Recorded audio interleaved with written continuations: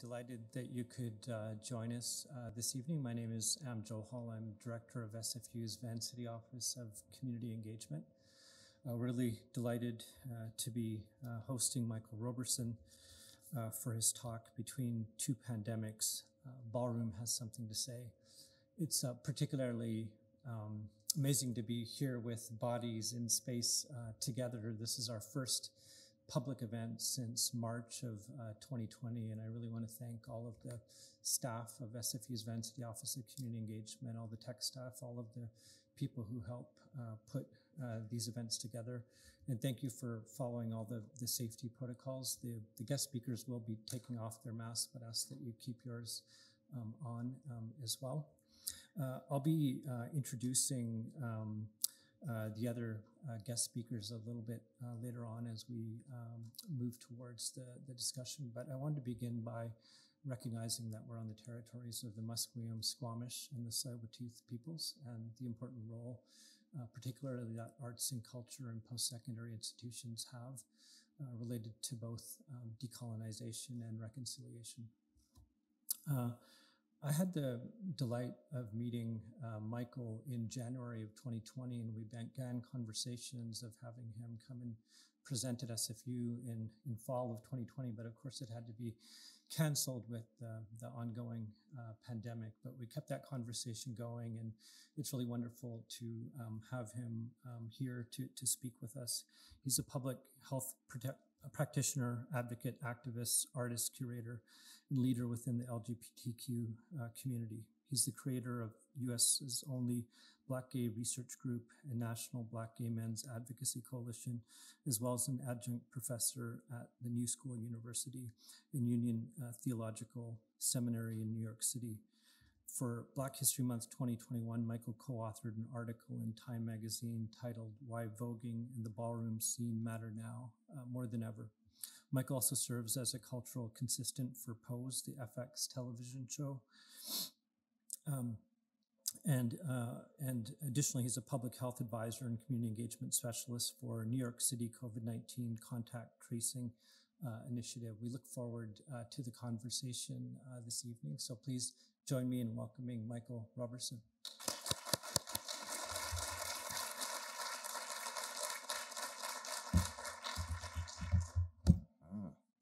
So good evening. I know I'm gonna do that again. So people who know me and know me well, though you don't, know that I'm a big fan of choirs, and when I say good evening, we'll say good evening in unison. Good evening. Absolutely. So before I introduce myself, I'm gonna give a little context of what happened today. So M had emailed me and said, I'm gonna pick you up closer to 1 this afternoon. So I got ready and I was watching some tennis, and I came outside and was in the lobby of the hotel, staying at the Sylvia Hotel. And so I asked Em, I said, are we going back to the hotel? He said, why do you need to go back? I don't think we have time. And I said, because I have to change. This is inappropriate. Right? And so he said, no. I said, listen, first of all, I am a Black man who grew up with a certain kind of Black woman as a mother. And I said, though my mother passed away, she would get up out of her grave, walk across the oceans to Vancouver, and pop me in the middle of my head and said, why are you dressed like that? So real clearly and said, this is an art school. I said, I got it. I get it. So my name is Michael Roberson. I am, since I started with my mother, I like to theologize what it meant to come through the womb, to be born through the womb of that woman. This woman, this Black woman who I call mother, in the very womb, the God of the universe had its conversation with me and implanted the very truth of who I was in the DNA in my cells. So that when I came out to the world and the world began to tell me different about who I was, the cells of my DNA stood up and said, don't believe the lie. I was born in Camden, New Jersey. Camden, New Jersey is an inner city across the bridge from Philadelphia. My trajectory about Camden is that it's hood. I can say that because I'm from there, right? Camden and Detroit and Baltimore, Maryland, very similar cities. I went to school there, graduated from Rutgers, applied to law school twice, got accepted, put on a waiting list, and I got tired of waiting. So I began to work for the Camden City Board of Education as a crisis counselor. And then I began also doing psychiatric emergency services in 2 hospitals. And then I began at the same time facilitating a youth discussion support group for LGBT young folks of color at an indigenous Black organization called Colors. And then I began to go to graduate school at the same time. I tell you all this for a particular reason. One of the beautiful things about working for the Board of Education in the Northeast is that when the snow's real bad, you don't have to go to work. And when the weatherman would forecast snow, and I would wake up in the morning, there was no snow, I started getting mad at God. I said, something has to change here. My true story. In May of 1999, I was sitting home listening to Maxwell, so one of my favorite artists. And I heard a voice tell me to move to New York City and do the work I want to do with LGBT young folk. July, 2 months later, I put in my resignation. In September, I moved to New York City with $177 worth of change. And I've been there ever since. And to Elm's point around in terms of my bio, I was blessed enough to do some things. And then in 2008, I got fired in a very public and painful way. The great Greek philosopher Montaigne says that philosophy is about learning how to die. Cornel West talks about education is about learning how to die. So if philosophy and education was about learning how to die, then I went to seminary because theological education was about a rebirth. And I went to seminary not to be a minister, don't get confused with my performativity, but I went to minister because I wanted to place theology in conversation with public health, because I was doing public health, particularly HIV prevention with Black and Latino young LGBT folk, and I saw folk continue to increasingly become HIV positive. And it was my assertion that the theological abomination narrative had direct impact on health disparities impacting Black gay men. Right? That you tell a people that the very essence of who they are is antithetical, is abominable to God. And then you ask them to engage and protect the fact of a body they've been told is no good to God, was not going to work, and I wanted to change that narrative. It's blessed enough to go to Union, blessed enough to do some things there. And so for the past 9 years, along with the public health stuff I've been doing race, sexuality, and theological work through the Center for Race and Religion and Economic Democracy. One last thing I say about me is that I am a member of an international sound art collective called Ultra Red. And Ultra Red emerges out of the ACT UP movement in 1994. And Ultra Red uses sound, right, both video and audio as an investigative tool. In this space right here, we would call this a listening session. So I am going to show you videos in many ways to engage you in a space called listening that goes beyond the practicality of the ear. And I'm going to ask you to think about just 3 propositions. What did you hear? What did you see? What did you feel? What did you hear? What did you see? What did you feel? And at the very end, when we have Q&A, if you have a question, I want you to begin with those things. What did you hear? What did you see? What did you feel? So I'm going to play 3 videos. I'm going to contextualize them real quick. The very first video is what I call a political PSA. So the critiquing a space around Black Lives Matters when there's been no outcry around Black trans women continue to be beat and brutalized. It begs the question, who lives matters most, and Black Lives Matters, and we're not talking about that. The second one is a ballroom memorial video that remembers the body has memory, that remembers the people who have passed away, largely because of the HIV/AIDS crisis. And the third one, anyone in here watches, or do y'all get RuPaul's Drag Race? Listen. So we're gonna engage that in dialogue, problematize it a little bit. Oftentimes, one of the things I lift up RuPaul around is that his ability to do that, particularly in a time when it was not fashionable, right?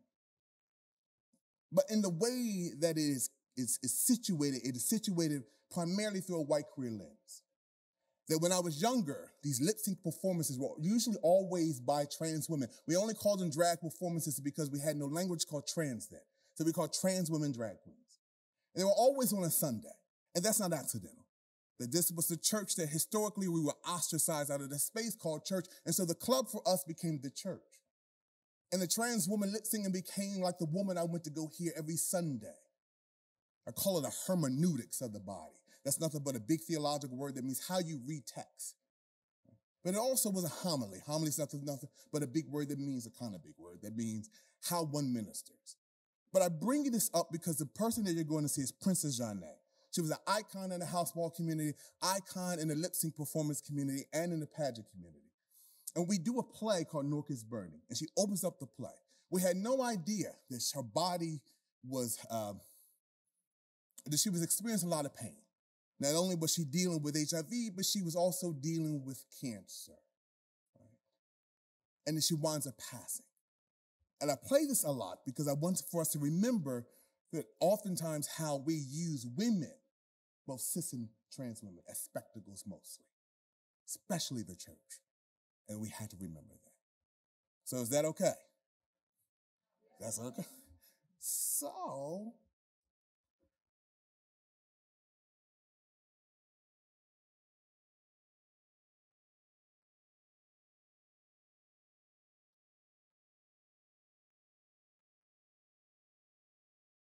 there'll be peace in the valley for me someday. There'll be peace in the valley, Lord, for me. Oh, yes.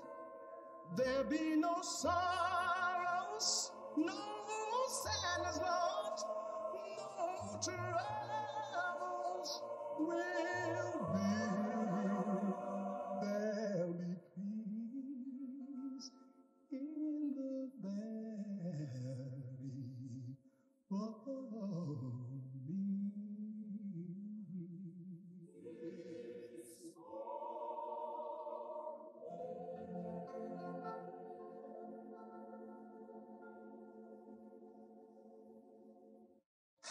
You know, sometimes it just spins too fast and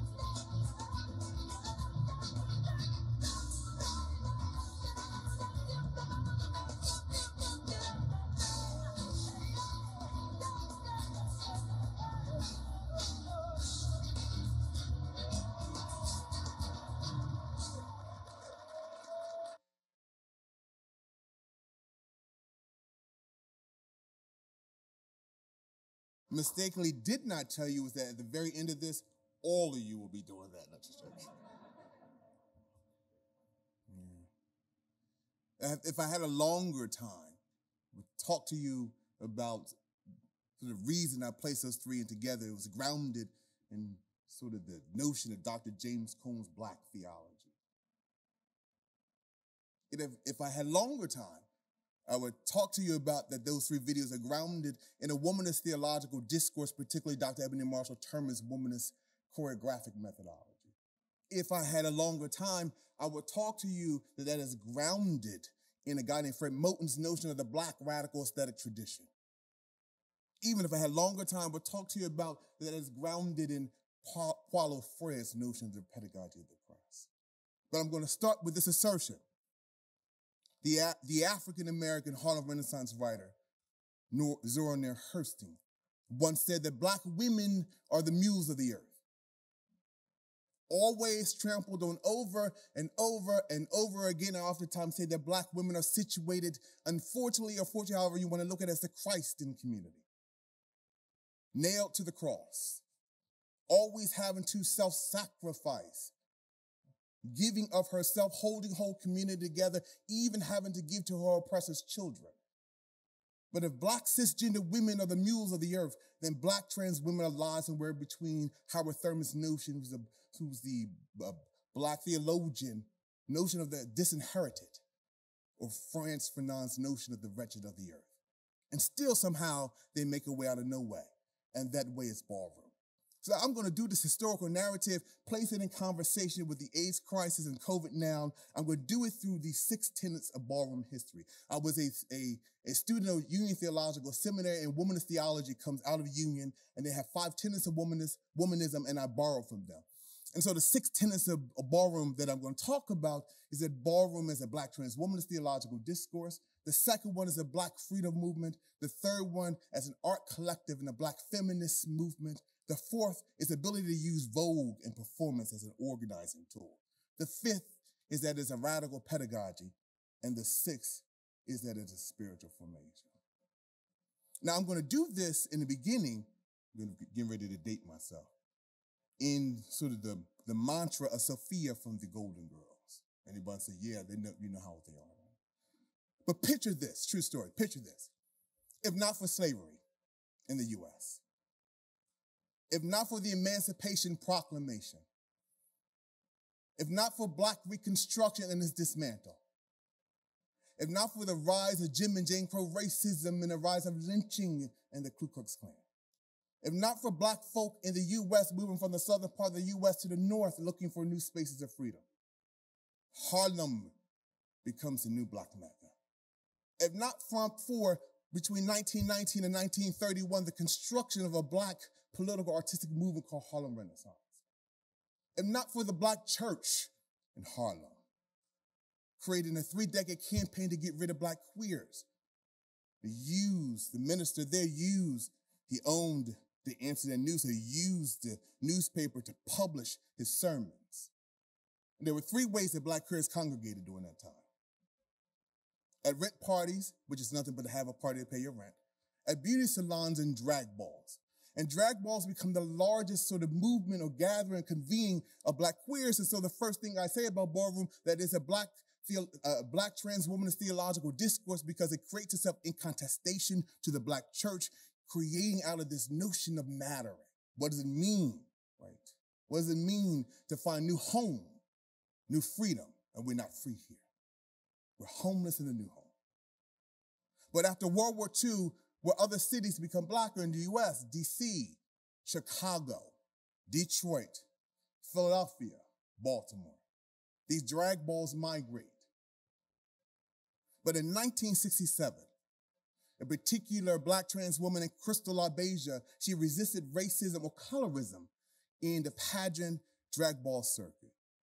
And if you want to look her up on YouTube, the actual moment that happens is on YouTube, called the legendary Crystal LaBeija.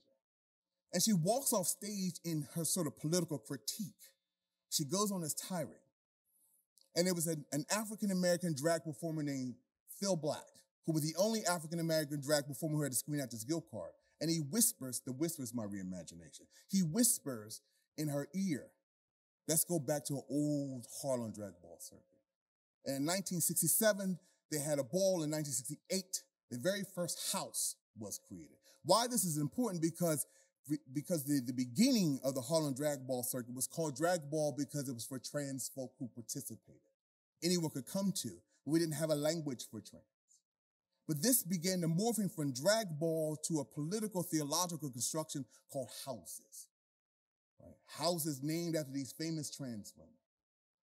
So Crystal LaBeija creates the very first house, House of LaBeija, and there's these 5 black trans women who are called freedom fighters, if you will, that come sort of after her.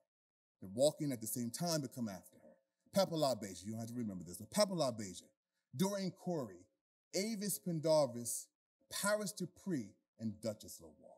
Doreen Corey is interesting because we are actually blessed enough we're getting ready to do a Hulu project looking at her legacy. I'll go back and talk about that a little later. And so in 1973, the very first gay man begins to walk a ball. So between 67 and 73, the construction of houses begin to form. And they're in relationship with other art and political movements in the late 60s and the 70s, like hip hop. For a longer time, we'll talk about sort of the theology of hip hop and how it was created. Like salsa in many ways, like the New York poet movement. So this third tenet was that not only was ballroom a black freedom movement because it migrated across the second tenet because it migrated across the country in contestation to oppression, but its third tenet in the 60s and late 60s and 70s was that it was an art political movement and also in conversation with a lot of black feminism that was happening in New York City. As the 70s began to form other houses coming out of Brooklyn, more gay men began to participate. And it began to participate in ways that in many ways that I call patriarchal formation that had real devastating impact on house ball community. I'll talk about that a little later. But 1981 happens. And part of the reason that I wanted to launch this because between two pandemics, is because I wanted to talk about the AIDS crisis and COVID. Because this year happens to be the 40th anniversary of AIDS, and ballroom is caught between the two, and there's a protocol I call of becoming. Right? So 1981 happens, and this surveillance of 41 gay men having this rare cancer. Public health in the U.S. call it GRID, gay-related infectious disease. I oftentimes say what it means for a community to be named after a terminal disease, what it does to the psyche and the spirit of a person, or a whole community. It would be like as a black person, because black people have high prevalence of diabetes is called black beaties. What it did to this community to be named after a terminal disease. Ronald Reagan was president, and his neoliberal politics and his regime. He deregulated banks, he cut social programs. He was very, very, very highly invisible, if you will, around AIDS.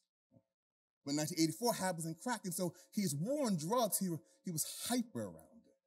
I talk about this notion of disposable bodies, one, because AIDS were killing gay men, and so these bodies were deemed disposable, and crack and his war on drugs had an impact on black Latino men. So the mass incarceration of these disposable bodies. Why this is important to this community, because in 1986, gay men began organizing, partly because the politics in black community made a political and intentional decision not to deal with AIDS. In fact, the notion was that if black gay men were getting AIDS, black gay men deserved it. It was God's way of getting rid of perversion from the earth, and it was black gay men's punishment. And so black gay men began organizing in such a way. 1986 is important because as black gay men begin organizing, the house ball community migrates out of New York City to other cities, to Washington, D.C. in 86, in 89 to Philadelphia, and 1990, Baltimore. And as they began to migrate and black gay men begin organizing, they ostracize the house ball community in AIDS organizing. And there's a classist notion around these folk were deemed disposable. So a great scholar named Kathy Cohen, who wrote a book called The Boundaries of Blackness. She sort of critiques, she does an analysis around the political regime around AIDS and Black community and makes this assertion that as Black gay men largely became affected, Black community made a decision to turn its eye. And as Black gay women began to be affected, turned its eye until Magic Johnson became affected. Well, Black gay men began to do the same thing for the house ball community. But here's an interesting thing. As house ball began to migrate across the country with no agency, if you will, no advocacy necessarily formalized around its crisis, two things happened, two emblematic artistic movements or moments. Madonna's video and song Vogue. How many people have heard it? And Jenny Livingston's Paris is Burning. Now, one of the things about Paris is Burning that it is an absolutely artistically wonderful documentary. In fact, it's one of the most watched documentaries in history. You go to the academy, anyone who is studying cultural studies or performance studies or queer studies, it is part of the curriculum. So it's artistically wonderful, but it happens to be culturally exploited through the lens of a white queer woman named Jenny Livingston. And Madonna, who still today has never sort of talked about, never owned that the cultural production of Vogue came out of the house ball community. But one of the things ballroom began to do was, as Madonna nationalized, in fact, there were two Black women who had Vogue in their videos before Madonna, Queen Latifah and Jody Watley. But Madonna nationalized it. And so ballroom began to use what Madonna did and use Vogue as a way to organize across the U.S. In the early 90s in Chicago, in the mid-90s in Atlanta, in the late 90s in Los Angeles and in Oakland, and in the early 2000s in other places. And one of the beautiful things that happens in the early 2000s is relationship with Paris. It's a young Black queer person who now identifies as trans, left Paris in the late 80s, early 90s, looking for a Black gay community, comes to New York City in search of one, comes to the pier in New York City and finds ballroom and joins the House of Ninja. Stays in New York City for about 5 or 7 years, returns back to Paris and creates the ballroom community in Paris. And in creating the ballroom community in Paris begins to create the Black LGBT community. Most of the community in Paris are poor migrant Africans, and also poor migrant folks of color. Very different than the salacious relationship that ballroom is having with other European cities that oftentimes are connected to capitalism. But I want to move back.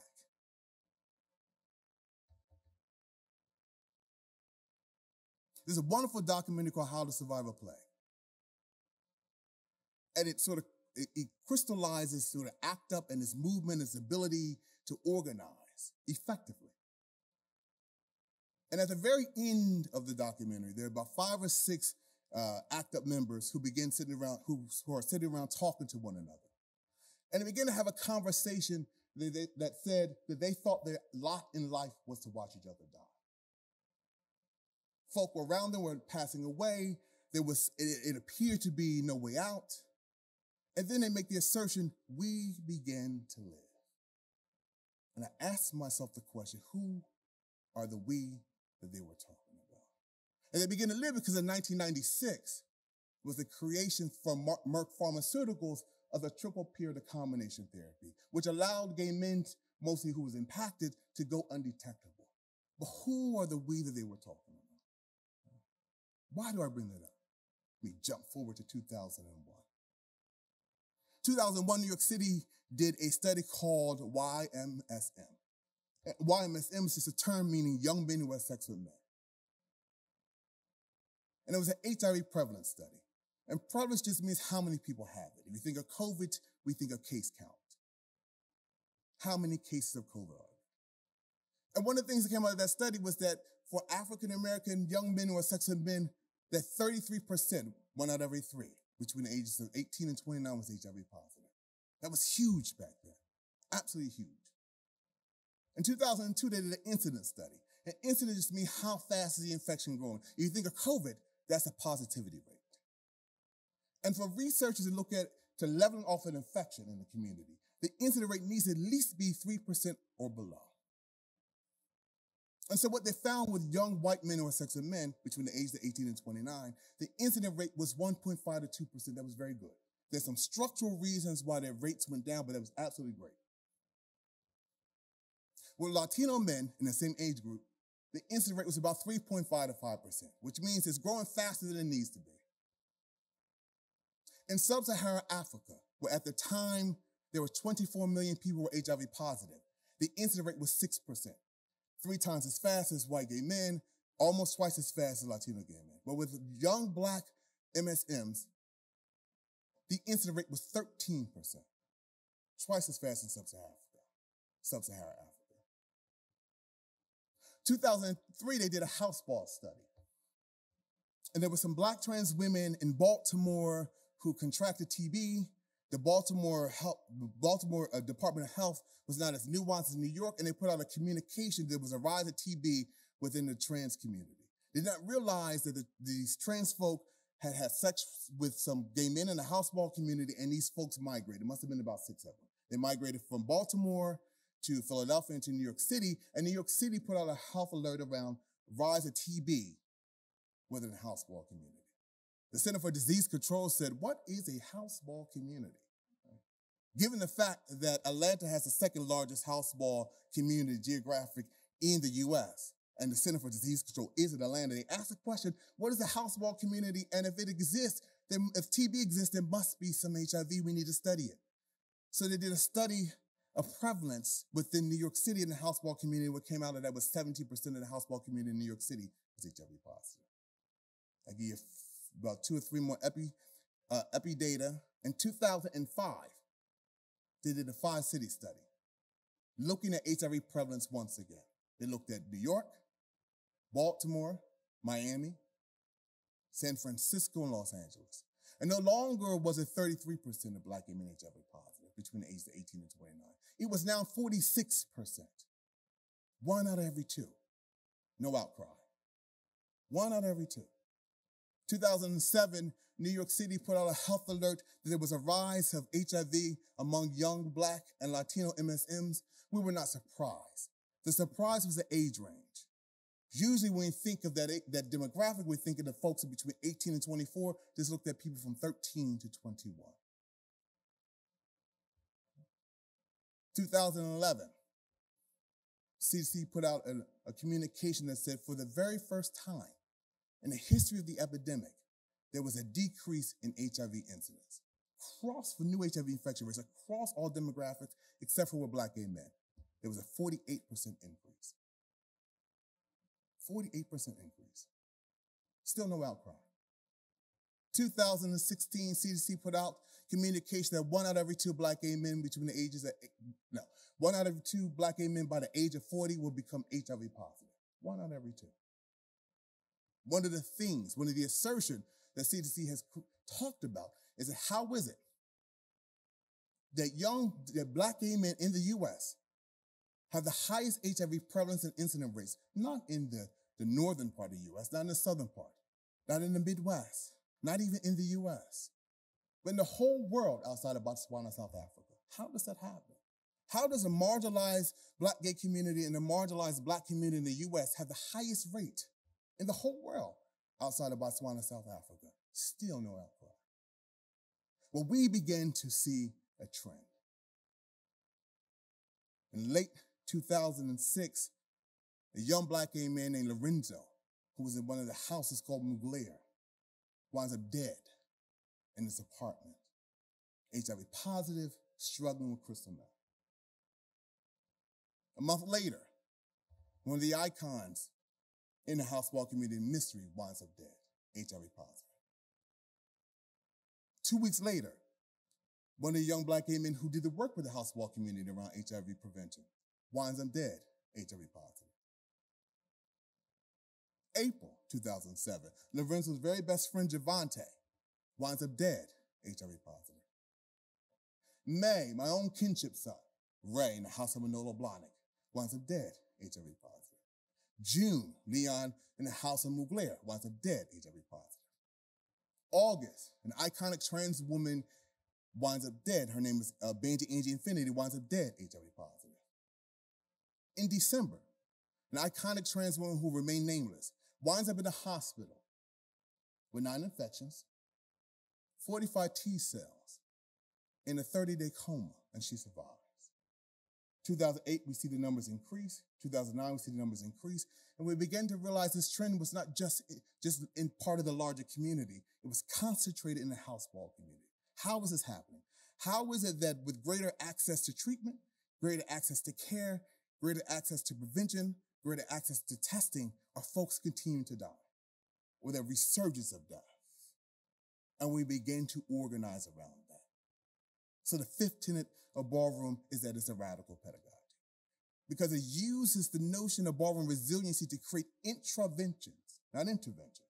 Interventions suggest as someone who has more power coming into your community to intervene.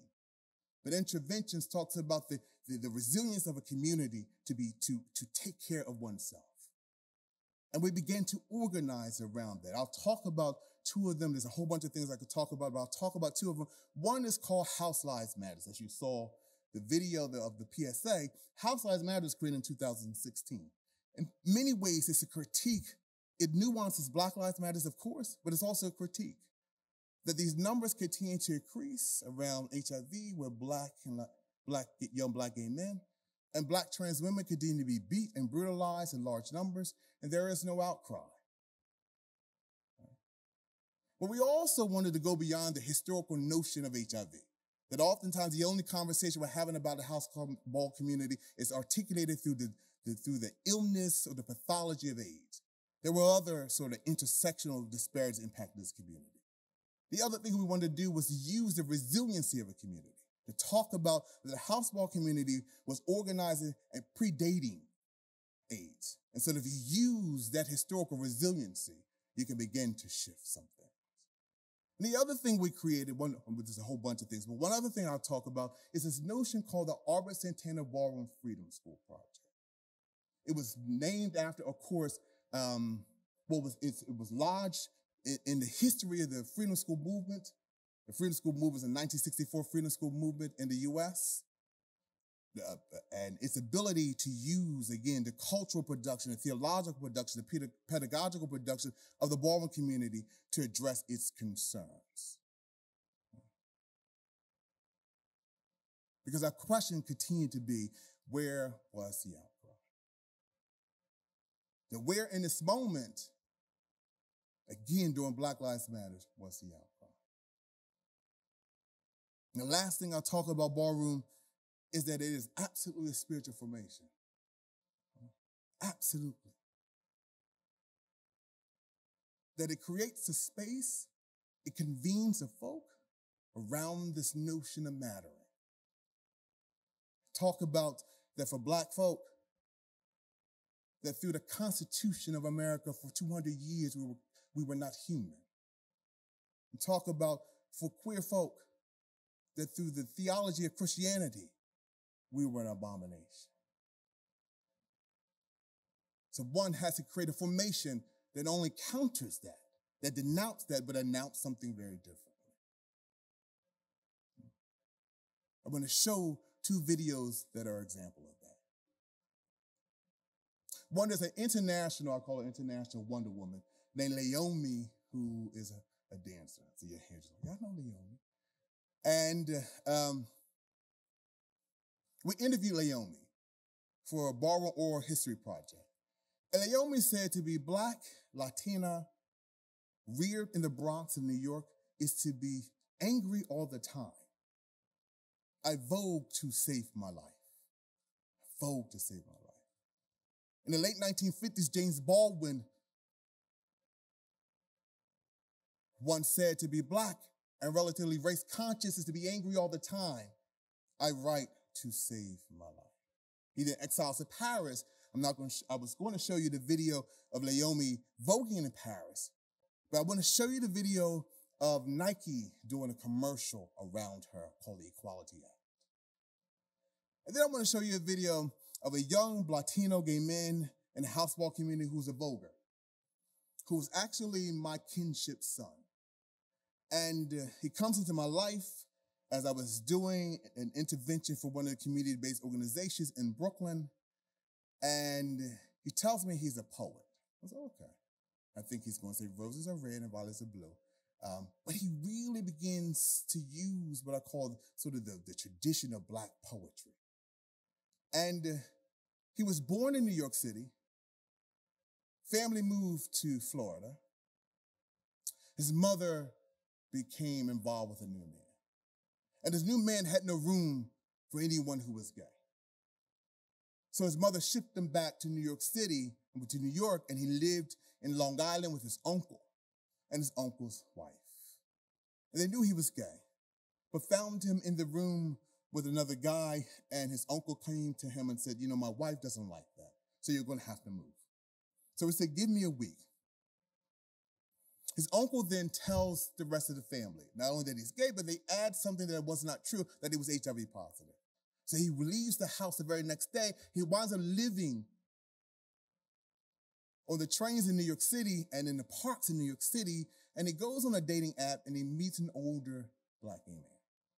The Black gay man woos him, asks him to go out to dinner, to movies. They're too late to go to the movies, so they go to dinner. Then he says to him, why don't you come back to my hotel room and chill? And so they do, and he calls 3 other guys to come beat and rape him. And he used his poetry to not only exercise, right? To not only contextualize his pain, but as a way to tell his story. So he goes to a poetry slam, and he does it. So I want to show you those 2, and then we'll end there and invite folks up, right?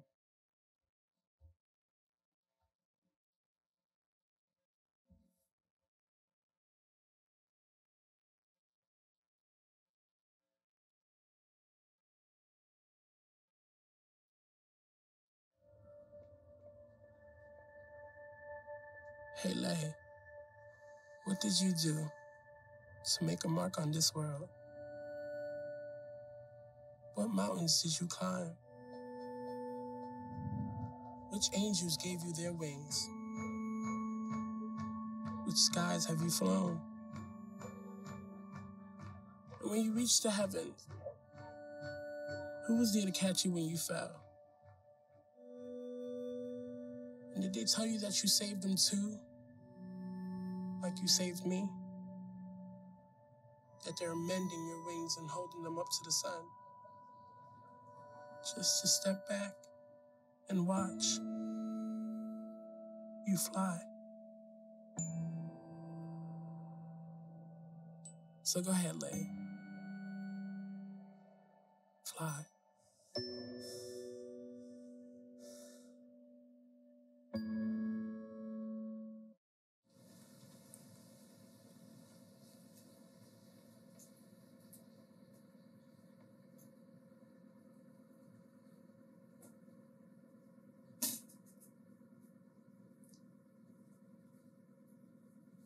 You have to understand the struggle to be a part of the fight.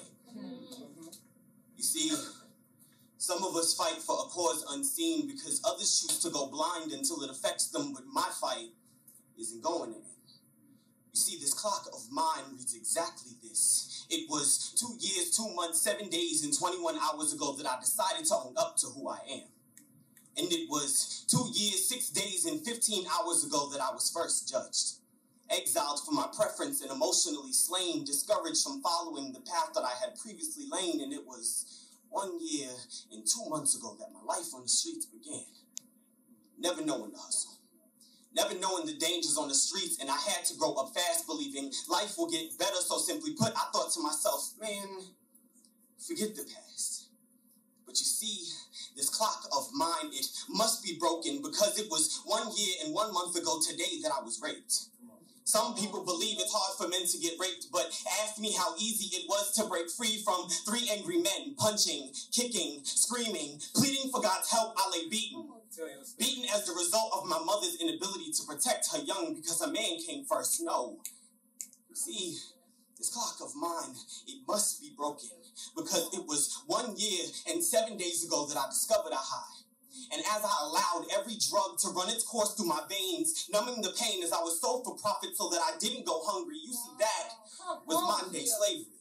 Street corners marked with my blood and bed sheets stained with a grown man's will to be pleased, and it was 1 year ago that I caught my first charge.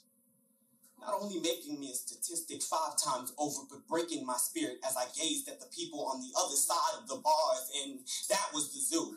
And I was the young man caged for the rage that finally erupted. You see, this clock of mine, it must be broken, because all the while I've been calling my mother, begging for money to eat and a way home. Please, I cried, I screamed, self-mutilated, and deemed myself unworthy.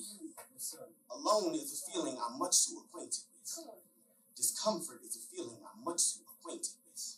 Anger is a feeling I'm much too acquainted with. But at the time, see, where was my joy? And it was 11 months ago that I made my way out. 9 months ago that I found myself on Florida A&M's campus. And 8 months later, which is today, that I speak the words that need to be heard, judge carefully. Welcome willfully. Listen to the cries of those around you, because remembering the pain of not being heard can disintegrate the soul, and every day I remember. See, this clock of mine, it isn't broken. It's just that the arms of my mother refuse to move. Refuse to get to a position in which time reads that she is ready for me to fit into her life again. The embrace I've been waiting for. Nevertheless, she refuses to comprehend these words that I've spoken. Love unconditionally. Although you may not be loved in return, for this is the lesson that even I had to learn.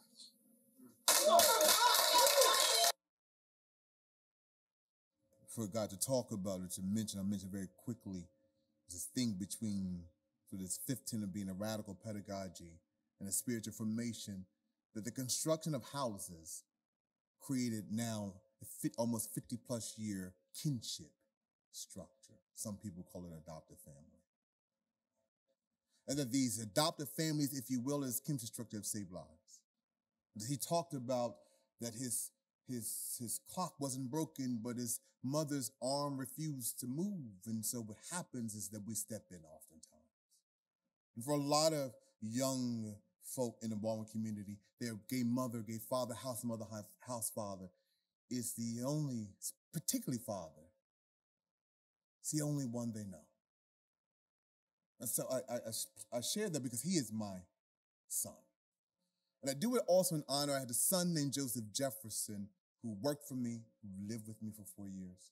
He did community organizing, did HIV prevention. He was out about being gay, out about his HIV status.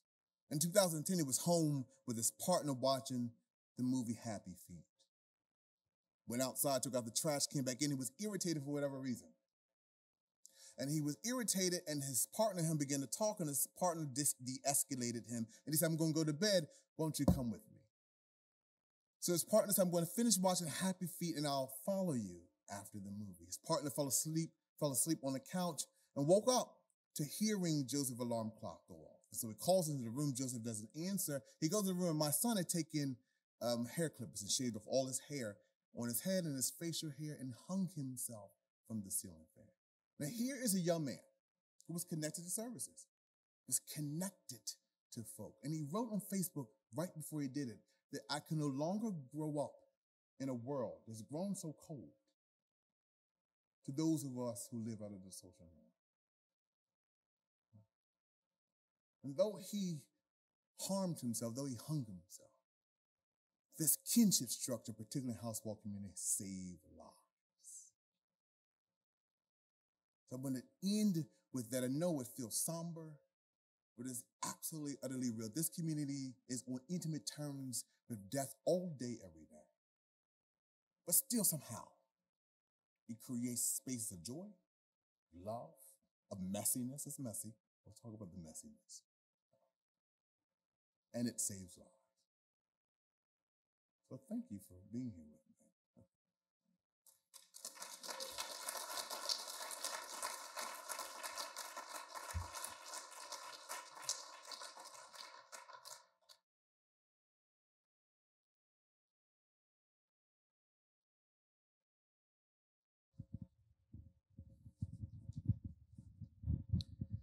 Thank you very much, Michael. I'm just going to introduce our panelists who are going to also introduce themselves and also respond to the talk. Henry Daniel is an artist scholar with a teaching and research specialty in dance, performance studies, and new technology. He's on to my far left.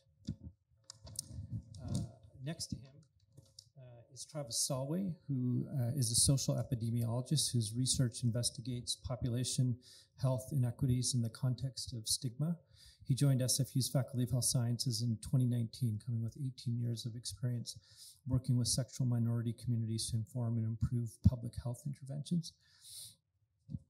To my left is Justine Chambers. She's a dance artist living and working on the unceded Coast Salish territories of the Squamish, Musqueam, and Tsleil-Waututh nations. Her movement-based practice considers how choreography can be an empathic practice rooted in collaborative creation, close observation, and the body as a site of a cumulative embodied archive. And also joining us via Zoom, hopefully this is all going to work out. Oh, great. Is Ralph Iskamilin, who's in Ontario right now, a Canadian-born queer Filipinx diasporic creator based on the unceded and stolen territories of the Musqueam, Squamish, and the Tsleil-Waututh nations. He's been involved in the ballroom scene since 2014, opening his own Kiki House of Gavasilia, and the founder and artistic executive director of the nonprofit organization Van Vogjam. So wonderful to have you all here in conversation. I'm going to start with Henry Daniel, if you could, to please introduce yourself a little bit more and share some thoughts on Michael's talk. How do you follow that?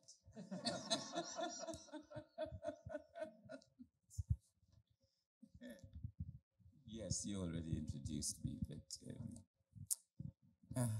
how do you follow that? I mean, I think the thing that really caught me, and maybe it has nothing to do with House, maybe it has everything to do with House. You were up there like a minister, and when you talked about the structure of your house, and I saw you ministering up there, I just got this sensation of there are a whole lot of other structures that are out there that we know so little about. And perhaps because we know so little about it,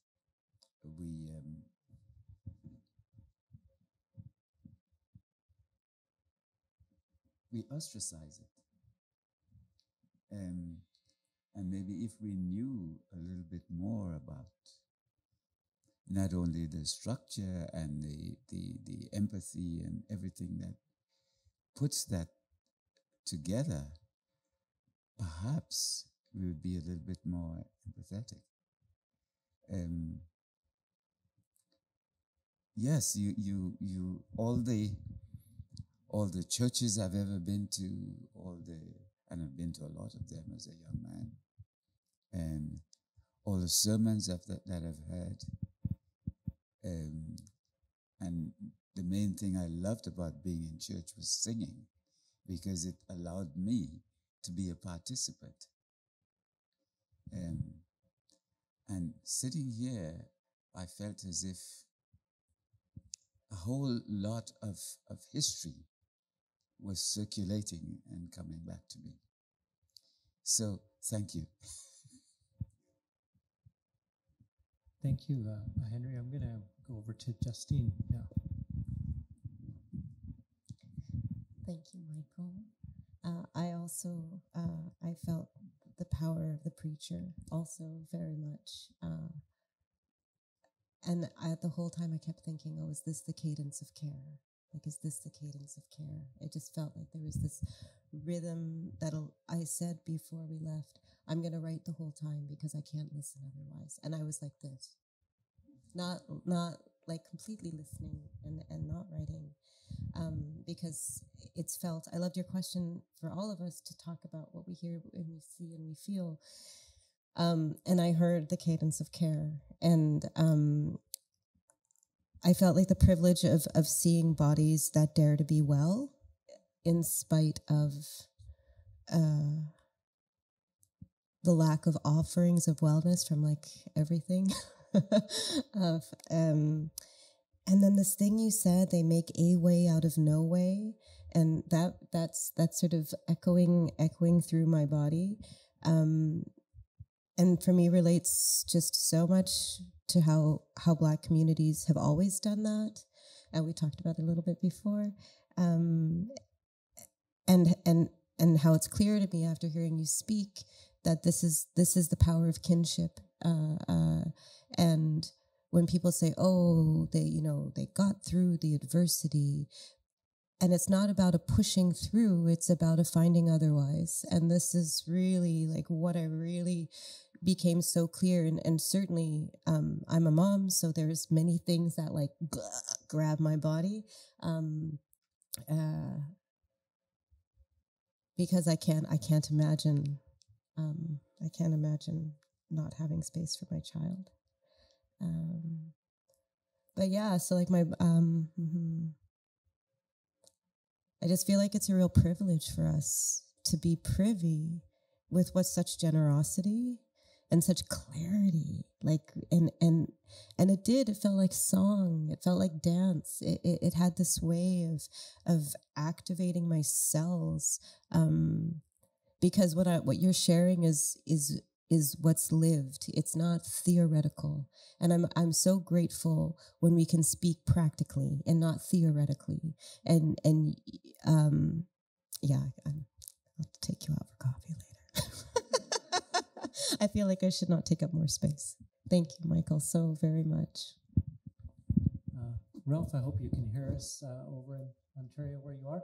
I'm gonna pass it over to you. Hello, Icon. Before in Ballroom, Michael is an icon. So if you know the history of what it means to be an icon, it's a very big status in Ballroom. It's the highest status. So I, as a person in Ballroom, as Posh Visalia, Basquiat, I can finally announce. So that's the first time sharing that. Yeah, I want to give my admiration and love for being a part of this. I also want to acknowledge before I continue, I'm on the traditional territory of the Wendat, Haudenosaunee, Anishinaabe, including the Mississaugas and Credits First Nations, which are covered under the Treaty 13.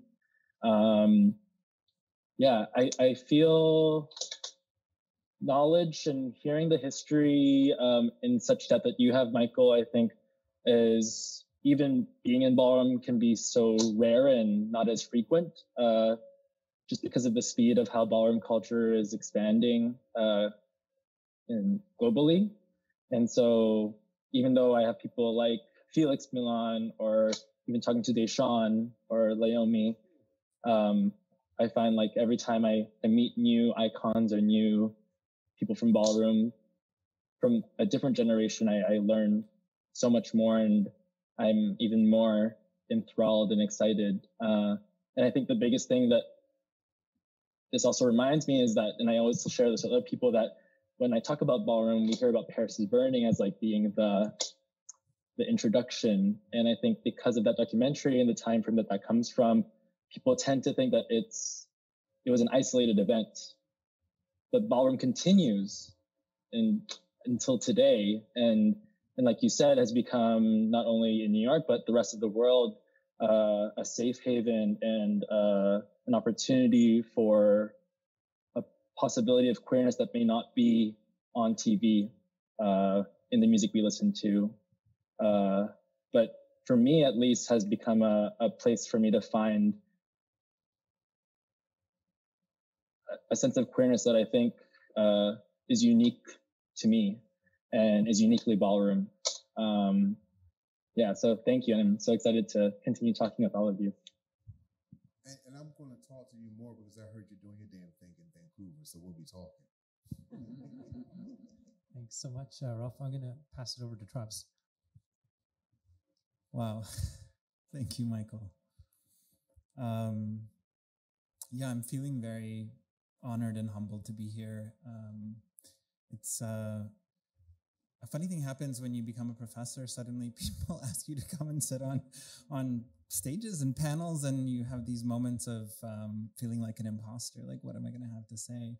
But I also felt just completely activated by that hour. I think I just want to say a few reflections on what I can learn, what some of my students can learn, some of us working in public health can learn from what you've just offered. I think, I'm aware first of my position as a settler here, and although I continue to try to do work with Indigenous communities to figure out how I can lift them up and hold them up, I'm constantly reflecting on, what does this mean, and how do I need to check my ideas about where things come about? And also as a white man, and listening to some of the stories you've shared remind me, like, wow, there's a lot of learning to do. I think the concept that really stuck with me was this idea of an intravention in public health. So I've worked as an epidemiologist, so thank you for the statistics. You're helping teach my students about incidence and prevalence. I've worked for the last 10 years in various capacities with a provincial public health agency, and a lot of my frustration in our work in public health comes from a very top-down intervention sort of approach, but also a kind of a one disease at a time approach, right? So, okay, whether we're talking about HIV or COVID or diabetes or suicide, okay, how do we respond to this issue? And then we work backward, and find the most proximal solution. Let's intervene, whether it's a vaccine or a medicine. And this concept of an intervention is just so radically different, like being from the community, being something that is rooted in culture and context, and something that I think, therefore, really blows all these other public health ideas out of the water, because you have the potential now, through this intravention of Ballroom, to heal and repair across all kinds of topics and diseases of public health interest. I just think, and I see that in my Indigenous colleagues here too. I mean, we're having a real moment right now in Turtle Island with Two Spirit organizing. Just here in what we call British Columbia alone, there's 4 or 5 new groups starting up, Two Spirit organizing groups, and they remind me they have a lot of these same qualities of what you're talking about, where it's really, let's put aside our notion of what we need to do to intervene to stop this particular public health problem, siloed one disease at a time, and let's actually just start with where people are at. So I think that's hugely inspirational, and I'm really humbled by what you're sharing, Michael. Thanks. Michael, this is your first visit to Vancouver, but you've been going to Toronto and Montreal and other places. I'm wondering if you can talk a little bit about your community building work that you've done north of the border. So, a couple of things. Let me tell you what was happening to me as I was sitting up there. So, I said, I have, my sinuses are bothering me. Do y'all sell Excedrin here? And he said, well, I'll go get some. So he brought some Tylenol. And I knew this was going to happen. I took the Tylenol, and it began to work as I began to talk. That's why you saw me talking so quick. I said, oh, God, please. So that's number one. But number two, so one of my great colleagues, I'm going to go here real quick. So the notion of intervention I didn't create, My good colleague named Dr. Marlon Bailey, he wrote the very first dissertation on the House Ballroom community called Butch Queen Up in Pops. He did it out of Berkeley. He did it through a cultural performance studies. So that's his language. And this notion of an intervention, I mentioned House Lives Matters, this thing around kinship. So, and to your point around this thing around being outside, inside. So I have a kinship daughter who's cisgender, heterosexually defined Asian, named Dr. now, Jennifer Lee. Much younger than me, of course. who conceived House Life Matters, and she struggles with the fact that she was not indigenously ballroom. Was she intervening, or was it an intervention? It's absolutely an intervention. But the other person, so Sean Van Sluis, who's the executive director of the Musa Geddes Foundation, which is in Guelph, Canada. And I met him through a great colleague of mine, Alessandro Pomarico, who runs the Free Home University in Lecce, Italy. And he engaged me in some work for the past 5 years. And one of the things we began to do, Alessandro introduced me to a wonderful man named Brandon Hay, who defines himself as Black and cis and heterosexual, and he's Jamaican born. It's a lot, right? Particularly when you think around homophobia and wanting to engage in relationship with Black LGBT folk. And Brandon Hay and I began to talk about collaborating, and he's in Toronto. So the Musa Geddes Foundation flew me to Toronto to go to attend a conference. And I met Brandon and I introduced Brandon to Sean, and we began talking about having this relationship, this binational conversation around justice-making, freedom-making within Black communities between the U.S. and particularly Toronto through the work we were doing in New York City. So to have this conversation through the work we were doing in New York City around the Freedom School work and House Lives Matters. And so there were 3 young Black gay men in the ballroom community in Toronto, one named Twisted, one named TKO, and one named Marvell. First of all, let me back in. You I love, because every time I was offbeat, I kept looking at you, you were shaking your head, and you were telling me you were right on time. So thank you. And so we've been doing work in Toronto for the past 3 or 4 years. One of the things that we began to do was Brandon and Twisted and I was to work on this thing called the Black Journeys to Black Liberation Symposium. It was a weekend of conferencing around looking at, again, this conversation around justice making within Black communities across all demographics, but infusing the work around the house ball community and centering it by having a ball called the Black Freedom Ball. And so we continue to do that work. We're also doing work looking at this relationship between the house ball community in Western and Upstate New York and Toronto, partly to your point about this notion around public health, because the borders are not so separate that sexual activity and transmission is not happening, right? But how you begin to organize around some of these intersections of disparities by using sort of resiliency of both of these communities. So. Thank you.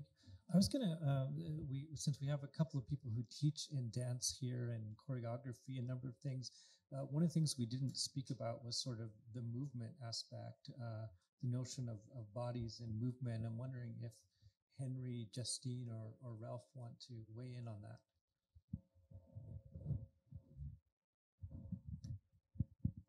Ralph, my sweet friend, I want to hear what you have to say. And could you say that question again? Just to make sure.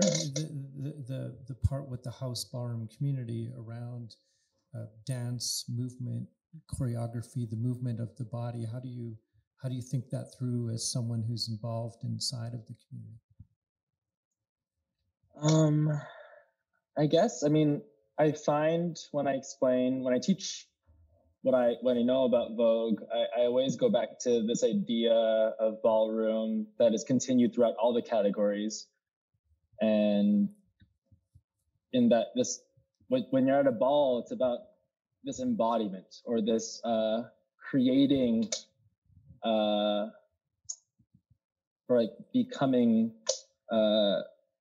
something that maybe is not your everyday. And it's a moment for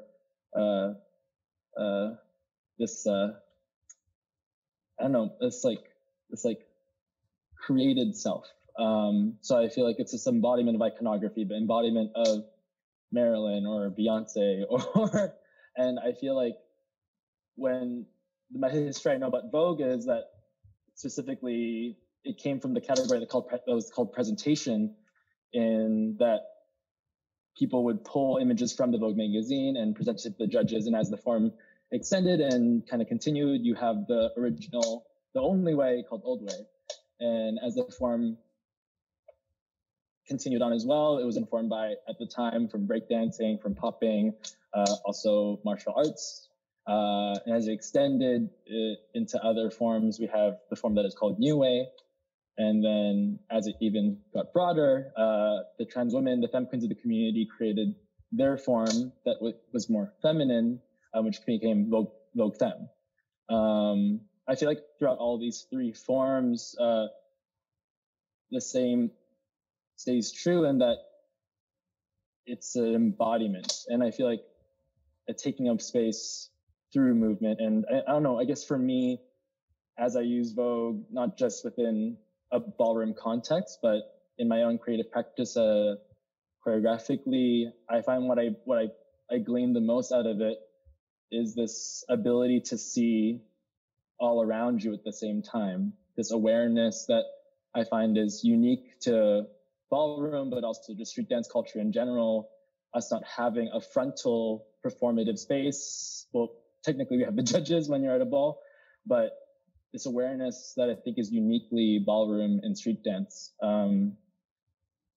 Yeah, that's what I have to say maybe for now. Michael, do you want to add to that? Well, I like it. First of all, your historical narrative was pretty much on point.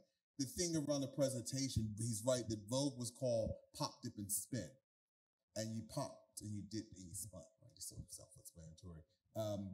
But the conversation, so there is a sort of controversy, if you will.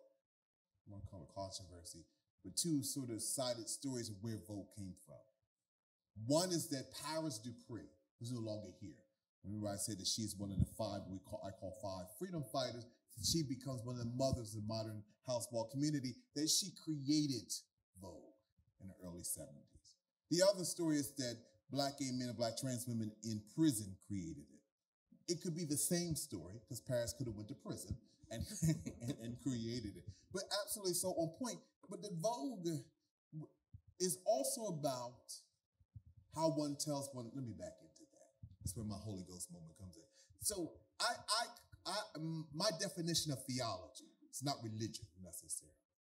Religion can be theological, but everything theological is not religious.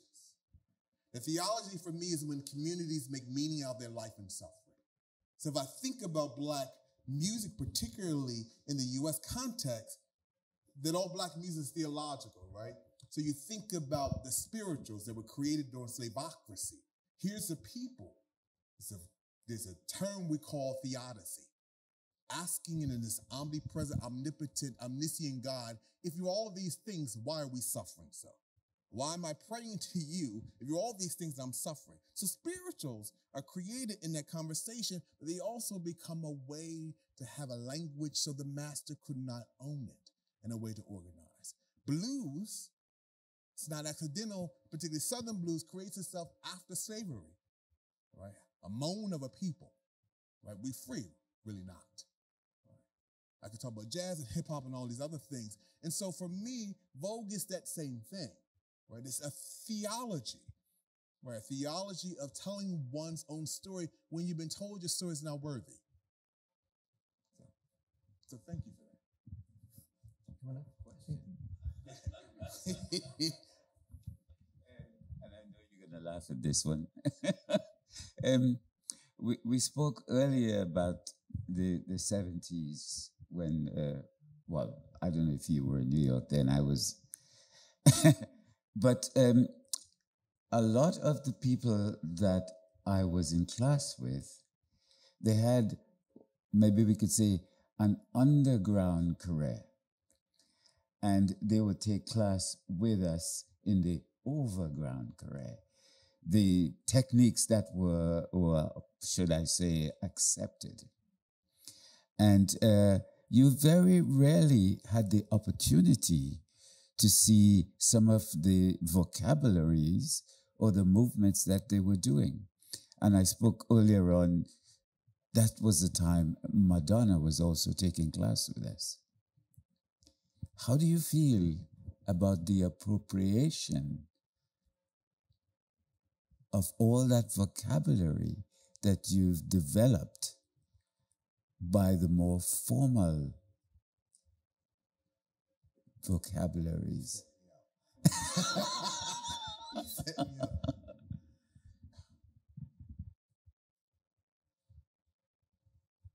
One of the tenets of womanism, the last tenet, the fifth tenet, is called appropriation reciprocity. It's an interesting dialect, right? Appropriation reciprocity. Part of it is that I, as a black man, can't be a womanist because I'm a man. But I can use womanist theology as a methodology as long as I also give back. So appropriation reciprocity. Historically, that's not been the case for black folk, period. And so, but one has to sometimes we all sit in spaces of privilege. I'm a black gay man. I understand that just because I'm black and gay, it does not eradicate me being patriarchal. I'm real clear about that. And black gay men have difficulties in critiquing our patriarchy, especially our patriarchal formation, especially in the house ball community. Here's a community that was created by trans women that the first gay men didn't participate almost 50 years later. And if you go to a ball, you would never know that black gay men create the categories and how you should walk and how you should behave as trans women, right?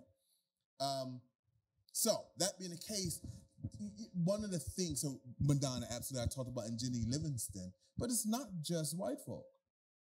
If you live in the U.S. and all of the black reality TV shows, that the cis women on there use black gay lingo, language, right? And they perform like these black trans women. They dress and perform. And part of that is there are a lot of black and Latino gay men in the U.S. who are hairdressers, who are stylists, who are makeup artists, who are choreographers, and who take these ballroom videos and show them to these performers. And they act, and not just reality TV show, but a lot of the performers. The thing, if I had longer time, I could show you some things. The thing that Beyonce does, that's Laomi. Laomi created that, but she, right? But she doesn't get, and so oftentimes, let me back into that, it's about another Holy Ghost moment. So, I had a couple of colleagues of mine, white feminists, who said to me, Michael, I like, your talk, blah, blah, blah, blah, blah, and all this other stuff. However, they said that oftentimes I see these trans women, especially in Paris, is burning, that are reducing cis women to hypernosis of femininity. I couldn't disagree. There's some foundational truth in that. But it's short-sighted in the fact that it does not allow for contemporary analysis, which is not only the creation of social media and what I just said about these black Latino gay men, right? And so you're having cis women now on social media looking at these trans women doing their bodies a certain kind of way, performing a certain kind of way, dressing a certain kind of way. And the question is, who's zooming who now, right? That these cis women are looking through the lens of trans women about their own sort of womanhood. So there's this interesting dialectical tension. One of the things I like about ballroom is that it's never necessarily interesting to reconcile the tension. It invites a problem, right? But it likes wrestling with it. Because in wrestling with stuff, it creates new ways of being, forms new reciprocity, but it forms new theoretical frameworks and all these other things. So it wrestles with it, not necessarily have to reconcile. So to your wonderful question, it can be irritating, but you begin, because of social media, one of the benefits of social media is now it's easier for you to say, this is where you got it from, as opposed to before. Last thing, I don't know if many of you folks know who the model Amber Rose is. Kanye West's ex. Amber Rose was in the house ball community, actually. She's from Philadelphia. She was in the House of Quran. Her name was Paris Quran. But that wasn't her look. She got that look from a black trans woman from Chicago named Tanya Prada. If I had longer time, I can put them next to one another. And even Tanya walking in Philadelphia, Paris is. Where Amber's from. Now, we don't mind that necessarily, but you have to then give credit to, because we all borrow from one another. And so that sometimes is the problem for me. Is that Beyonce doesn't say, I get this from Laomi, but he mentioned Beyonce. I'm a Janet Jackson fanatic. And the difference between Janet Jackson is that Danielle Polanco Danielle Ninja, who is a choreographer, who's been in a lot of people's stuff. She choreographed Janet's Beyonce stuff. She went to Walker Balls in the House of Ninja at the House of Latex Ball, and Janet went with her. And she contextualized it on MySpace. It's a long time ago, MySpace.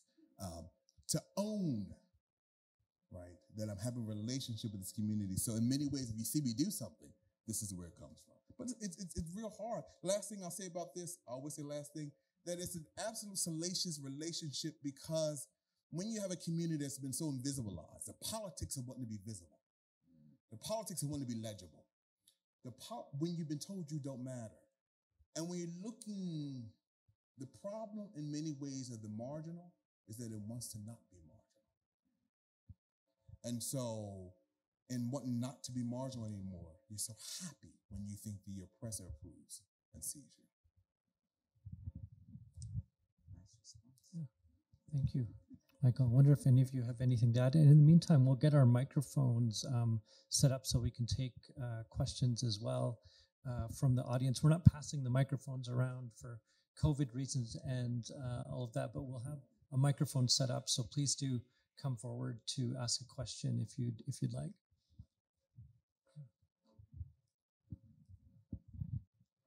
I want to repeat something that you just said, because I'm like, yes. Where you said it's not interesting to reconcile the tension.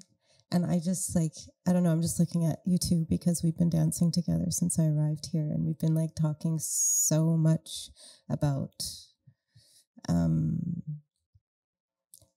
not smoothing over, not correcting mistakes, but being with them and being in dynamic relationship with them so they can become something else. And I just feel like he found the perfect sentence for that. I will absolutely credit you every time I quote you. Yeah, I just think that that's such an important thing to think about. And I mean, for me, I think I have zero experience in ballroom culture other than watching my friends who are watching Ralph bring it into this community, into this dance community. And because I'm just going to talk about you for a second, Ralph, is that okay? All right. Ralph lives in many dance communities. So there's something so beautiful about that because he's rhizomatic in his own existence as a dancer in this in the dance community. But this is because of he's in so many places and probably exhausted. We all get to share in the language through the transmission through bodies. So it's not me talking to Ralph about ballroom that I get to experience ballroom, but it's in watching him do it or showing. We both taught at a dance school this summer and he was teaching it, and it's in those that I just don't want to underestimate the transmission between bodies in proximity, which has been part of the morning of the last 2 years, I think, for most people, not dancers, we're not that special. Yeah, but I do think it's really important to recognize that, I used to say communities get built over plie, and communities get built over any gesture. And for me, that's the way that dance can be radical, is that it can be aspirational space instead of status quo space. And that we can take the forms we've used and not reconcile the tension in order to find out what else it could do.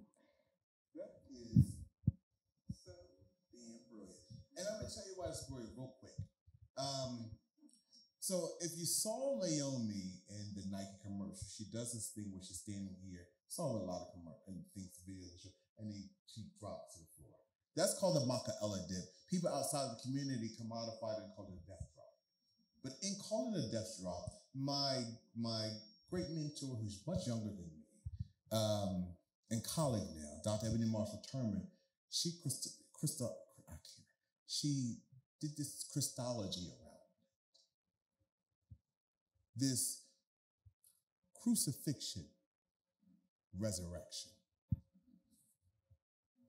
I talked to you earlier about, I do the stretch analogies, Janet Jackson, 2004 Super Bowl incident. What is the problem of the Black woman's body that has been crucified and resurrected for other people.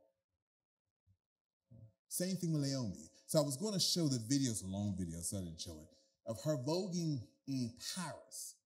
She's holding space. And towards the end, she does quite a few things, but towards the end, you hear the whole club saying, Naomi, Naomi, Naomi. Most of them are young black gay men, young black or of color gay men. Naomi. It's almost, right, haunting in a sense that it's like hearing the word Jesus over and over in a church chant, salvation. This is Latin word called kenosis, the emptying of oneself. That a lot of these, particularly black trans women, empty oneself for the redemption for everybody else. As you saw Princess Janae perform, she was in pain. She's in pain. It's a black woman. But she emptied herself for the elation for everyone else. And women, period, are taught that that's a virtue. Women, period. Black women particularly. And so womanist theology corrects that. That it's, the redemptive suffering is not a virtue, but redemptive self-love is.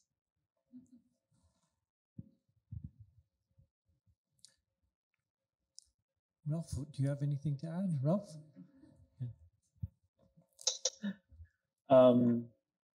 I guess it's a tangent, but I feel it's still in the realm of what we're talking about. And I've been asked to teach a lot the past few months, and specifically at places that would be considered contemporary spaces of dance.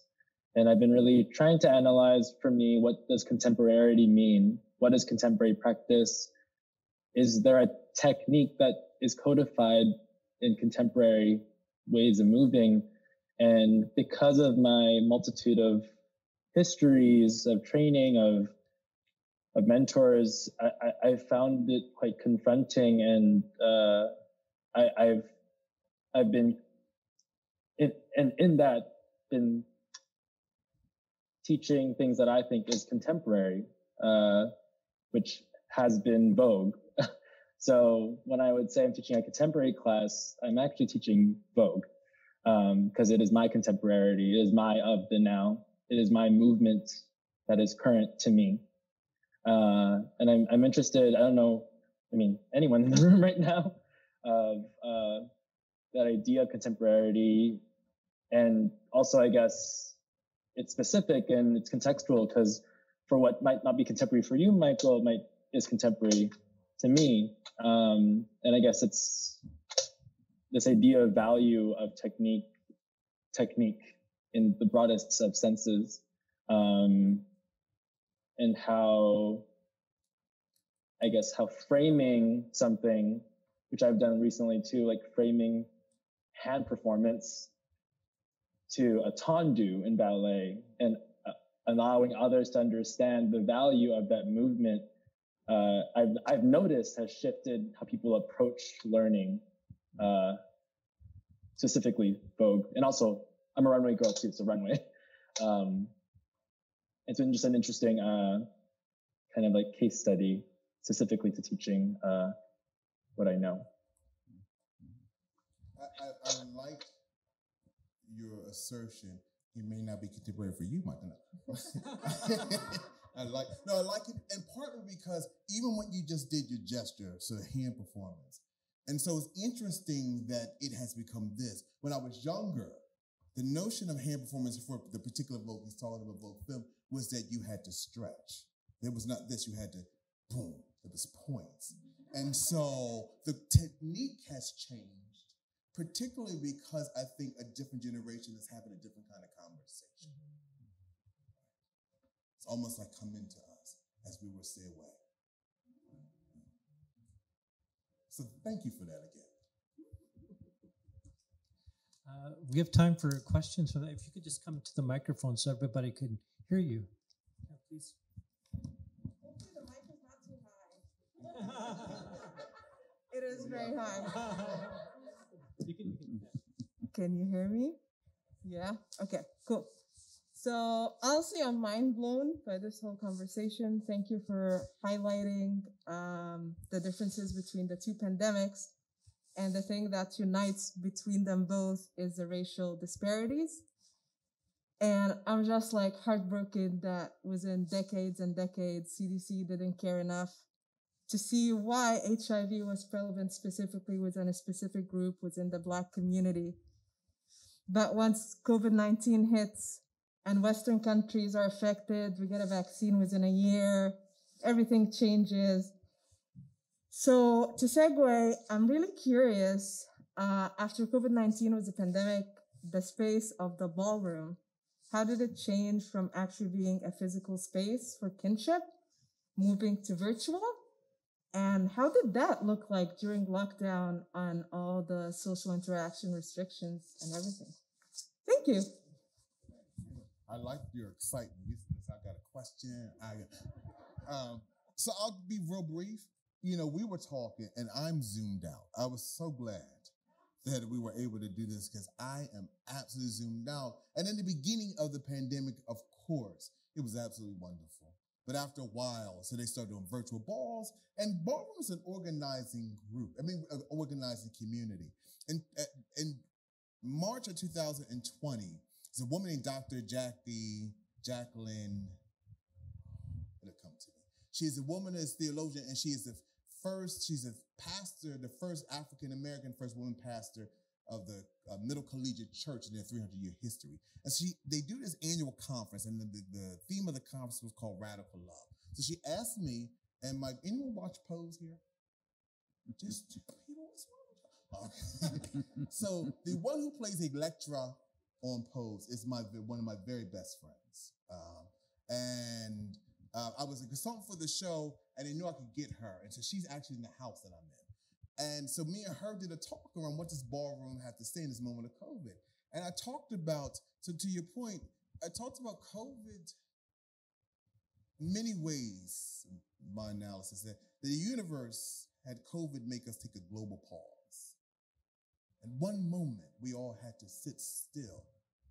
Silence is always so important to not only hear one's own voice, it's the same voice in the universe, but to recognize that other voices in your head are not yours. They've been put in your head, told you were not good enough, you're too thin, you're too black, all those other things, and you can let those go. Right? But we were in a global pause, and I thought that the universe is asking us to ponder on three propositions. One is a philosophical one, and that is, who do you desire to be now? Not who are you, but who do you desire to be? You have the choice to choose who you want to be now. The second one was a theological one, which is, how do you desire to love and love more expansively? That in the work that we do, if it's not grounded in the ethics of love, is moot. And the third one was a political one. Now, how do we begin to move away from politically organizing around the right not to die and move towards the right to live? Those are two separate things, and particularly marginal communities have been told that you have a right not to die. That's very different than say you have a right to live, right? And so COVID, in many ways, made us sit. So it's not that, you have your great critique around Western communities and COVID, but part of the reason we're able to see these disparities around health equities, because everyone had to sit still. It was very different than AIDS. But also, that COVID and the strategies, particularly in New York City, borrow from AIDS strategies, the history of AIDS. So it borrowed from those things. The last thing I'll say about this, not only in the U.S. context, we had January 6th and that happened, and the Capitol insurrection, but May of last year was a George Floyd murder. And most of the reason that we paid attention to it because we were sitting still. But let me tell you where we were not sitting still enough. In Minneapolis, same city, a month later, Black trans woman named Ayanna Dior gets beat by a mob, but I don't mean 10, I don't mean 20, about 30 or 40 people in a store, dragged out of a store, beat. She somehow has a historical wherewithal to drag herself back in the store and say, if I'm going to be beat or murdered, it will be on camera. So the world over will see what happens, not just to me, but those who look like me. It's if you ever knew the story of Emmett Till in 1954, who was beaten, murdered, who was a white woman, and his mother made a decision not to beautify the body, have an open casket, and have the black publications take pictures and said, if I do something to the body, the world over would never know what's happening to black women in the South. It's the same conversation. But we're sitting still, and the conversation is, how don't we know about this story? How again? How we're missing the moment. And it re-energized Black Lives Matter. In fact, it re-energized, it allowed for the conversation around Black Trans Lives Matter, but that was after her, right? And so part of the difficulty in Black community around Black Lives Matters is that around Black trans women Black trans women being beat and brutalized, we have to sit with that are being beat and brutalized mostly by Black cis men. So the very people we're organizing around police brutality over are the ones that are killing these Black trans women. It's challenging, it's difficult. And we have to wrestle with it. But even during COVID, we didn't sit still enough to remember her. She lives though. She lived. Yeah, please come up. If you could come up to the microphone. Weird connections there. I'm still not sure on how I'm gonna deliver this, but going back into the appropriation talk and the Black Lives Matters movement. Hi. Okay. I'm just thinking like how non-people of color can approach this and give the space to the people to give the voice to the people that are living this. Because I remember during the Black Lives Matter movement, social media for me became like a comeback of the pop art movement of replication, like Andy Warhol type of thing. Like Mona Lisa was no longer Mona Lisa, like the icon and the subject lost its meaning. So on social media with this like constant post, it kind of starts to lose its meaning because it's like overshare. So you're talking about Madonna never having like spoke and given recognition and where she comes from, like with her Vogue video. Like how can we give this space? How can we not overtake this talk and make it like part of the white humans and be like a show, like, oh yeah, we are doing this, we are showing this, we are talking about this, but we are not letting the people that are living this talk about it. But how do we step aside and allow those voices when the word is white dominance? And usually they don't listen to other voices, you know? I don't know if this makes sense. I'm so sorry. It's just like... One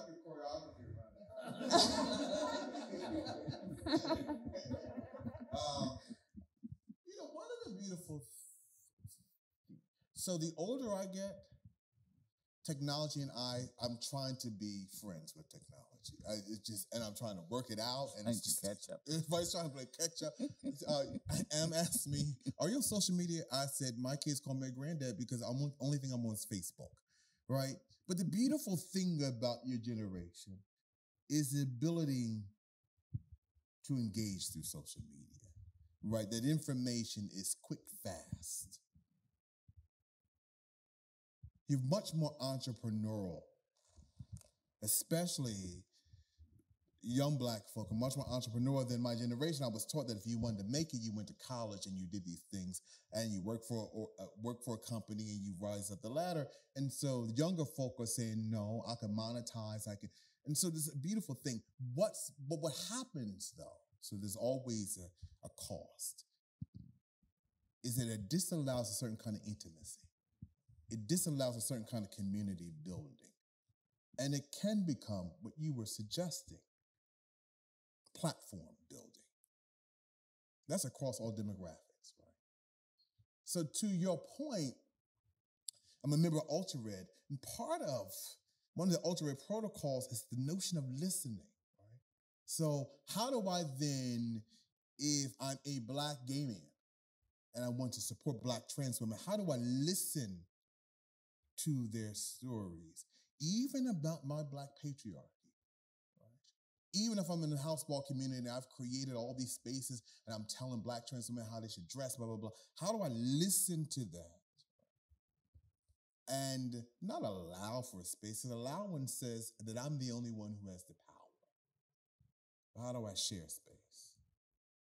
And that then there's a history around me having space that I then now have to give up something. And I think that's sort of the challenge. It's around power in many ways. How does one give up power in order to share it? So that's one thing. I do think that a great colleague of mine named Roberson, who's brilliant, genius, a white gay South African man, who for me models the best behavior to what you are suggesting. But I think that folks just have to always be in dialogue and try not to get your feelings hurt when people push you back, right? But you don't necessarily have to feel guilty or having to reconcile. Always wrestling with something creates a space. Last thing I'll say, another stretch analogy. I do public health. One of the things I do is public health. We do public health. And particularly, I was doing it around HIV prevention. And one of the things I was telling Em is that I have to sit in a space to be uncomfortable to know that I am dependent upon people becoming HIV positive in order to have a job. That's real.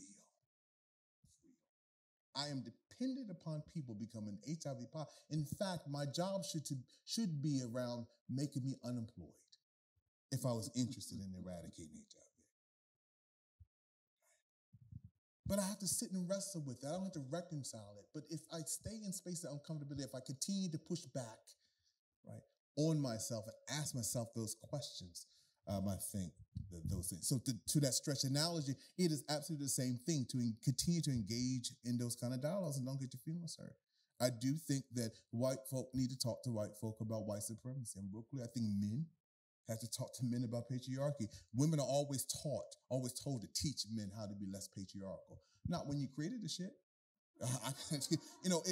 It's too oppressive, me as a Black man, to teach you how to be, all of those things. So I think that we, in that way, to be in dialogue and not expect Black folk to teach you how to be, but to be in, just continue to be in dialogue. We're close to being out of time, and I'm going to let everyone have a minute just to close here. But part of inviting Michael here was to make some introductions in Vancouver to be here, but also to think about some research questions in the future that are both health related, arts and culture related, and see what other conversations might emerge in the coming years. But I'll start on the far end. Henry, if you have any final thoughts to share to close out. When are we going to get you back to teach some workshops? I am in awe, I want to say, of you all for coming out. This is my 1 minute, but I'm in awe. So whenever I'm invited back, it would be an absolute utter privilege. And I don't say that to sit up here so y'all can say, oh, he's such a wonderful man. I really, really mean to be an absolute utter privilege. Because I'm sure our students will love it. Yes. You better say yes. Travis? Yeah, I just want to reflect. What was the name of the performer we were watching on the one where you were saying she's expressing her pain and giving us her Jeanne. I was thinking about I was feeling like a gift from her performance that was a real it felt like an embrace and an activation. And I was thinking about this I just started reading Adrienne Marie Brown's book, Pleasure Activism. And I was thinking like this like intervention that builds on pleasure and self-love and group love and just like one little anecdote to share with you. Actually, it's about Ralph. I'm destined, Ralph, to only ever know you or meet you via Zoom, because when COVID happened and we were locked down and spending all this time, I was with my new boyfriend, who's here, Jason. Jason. So he said, "Oh, hey, there's this great Vogue instructor, and now we can take the class online." I have to tell you, I would probably not have walked into a Vogue class, just to be totally honest. But on Zoom, here we are. Now I will. But so I asked Jason today. Just we were talking about tonight and Ralph being here, and what was that? What did you feel? What was that experience like? And you'll correct me if I get this wrong, Jay. But I think really what he was reflecting was a feeling of escape and inclusion. So escape from the stress and anxiety of the pandemic. Jason works frontline, like all of these kinds of concerns, but inclusion, like really like the way in which Ralph, even via Zoom, kind of brought me in as someone who felt like an outsider. And I think that kind of, to me, that intervention, that like pleasure activism is like got to be the way to go. Like I'm just like leaving tonight thinking like, how do I hold up more of these interventions locally? Because I think we really need it. So thanks for inspiring us. Justine? I'm very grateful for this time with you and the time in the fluorescent lights in the room before. And I just think Zara, who did the wonderful choreography over there a few moments ago, we were talking the other day about how dance is spiritual, because it just is. And I'll totally take my earrings off and fight you in the hallway if you don't agree with me. No, I won't really, because, I'm supposed to be an adult now. But I love this idea that, and I think the reason it's spiritual is because you said it exactly. I did write some things down, that it convenes the folk around the notion of mattering. And I think that is such a base thing for people of color. And we were talking before in the fluorescent lit room, is that how do we activate or make space for folks of color within this school to feel like they can take space easily. And I think you've made it really clear for me that it's about making people feel that they matter. And it shouldn't, I'm really grateful for your ability to articulate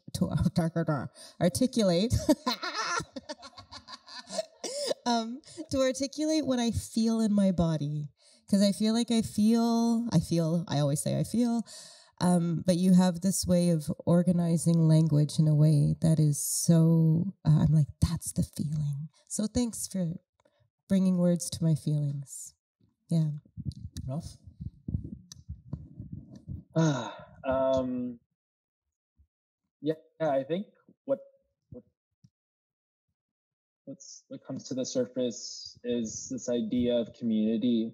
And I feel like this word community is thrown in our conversations a lot right now, as many large organizations try to struggle with the idea of equity and diversity and inclusion. Yes. When there are communities and cultures that are founded by this and continue because of this necessity of community.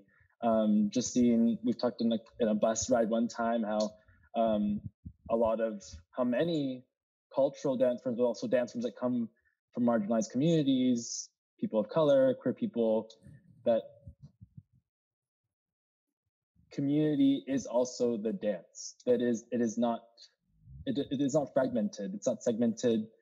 And I think ballroom, even this conversation that I had with Michael on the little Zoom prior to this last week, them knowing Deshawn, of course, and Deshawn is my father, and this idea of this connectivity that ballroom is able to create, even from generationally, but also through distance, is really exciting. And I think is what keeps me inspired and will continue to keep me inspired based on the structure of ballroom.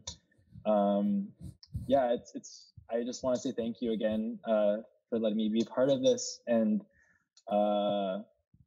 it just says fueled. It's midnight here, but I'm so fueled to do more.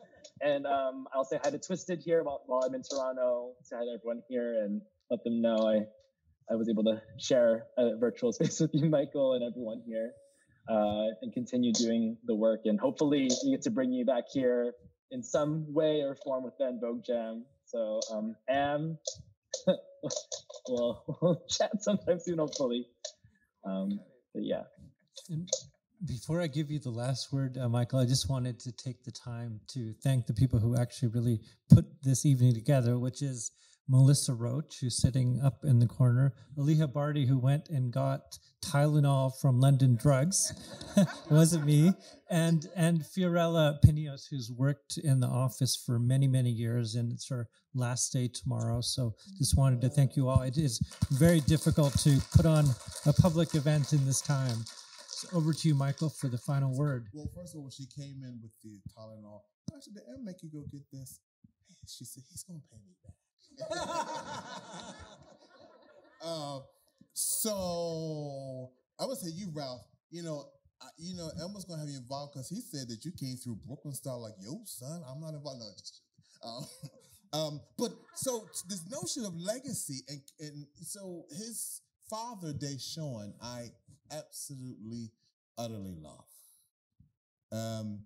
Deshaun is like my son. It's not my son because my great friend Darryl Brown is Deshaun's father, but Deshaun worked for me in 2004. In fact, my son Pony and him co-created Vogue Evolution, which was the very first dance group, very first openly gay and trans Black LGBT group that went on MTV's America's Best Dance Group. And so Deshaun's brilliant. He is the host of Legendary, which the shows on HBO. So I love Deshaun, absolutely love. So this is kinship in many ways. So a couple things. One, to your point, there's a great documentary on PBS by Henry Louis Gates about the Black church. And this is going to be, so don't nobody, he doesn't know me, so I have a little fatigue. But not of the documentary, because a lot of his documentaries are very safe. But this particular documentary did this wonderful historical this arc that started prior to us becoming Christians, prior to us becoming slaves, that even had act up in it. I was blown away. But one of the things I was real clear about, I've been clear, and that just made it, that concretized it for me, was that on the plantation where slaves could not worship with the master, so they created this underground praise house that they came together. It was the only space that they felt that they mattered, this praise house. And so you heard me talk about as we moved to Harlem, and we could not be open with our people. We had to create this underground praise house that we call Drag Ball. Ballroom is the Black church. I'm real clear about that. It doesn't mean that it's just for Black folk, but it is created and grounded in the ontology of Blackness, and therefore it is the radical inclusivity. It includes everyone. It does not desire to create the counter KKK, the counter oppressive structure. It includes even those who've been historically non-inclusive to it. So I just want to end with that. I want to thank you all for allowing me to be in your space. I utterly was moved. The fact that you all came, the fact that you've been so attentive just blows me away. So I thank you. And thank you, Em, for the work. I mean, he's been trying to get me here. He was a man of his word, and he got me here. We were going to come in the midst of COVID, and it shut everything down. So I want to thank you. And thank your wonderful, absolutely hospitable staff up there. So thank you as well. And the tech people. Y'all did great, my tech people. Thank you, everyone. Goodbye.